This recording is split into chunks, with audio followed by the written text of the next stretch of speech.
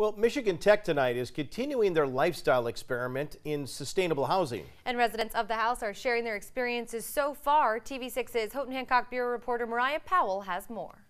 There's just a lot that we can teach the university about sustainability by completing this project over the next couple years.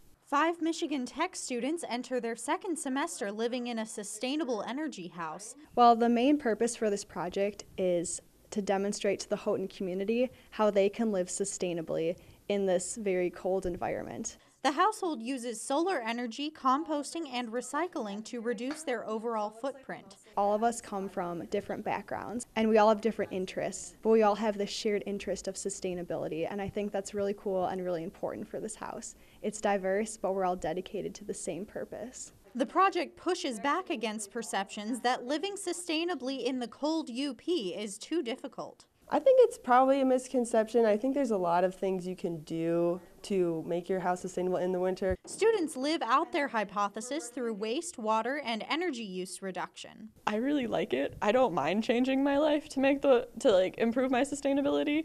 I sort of see it as it's my responsibility to the environment to sort of do what I can.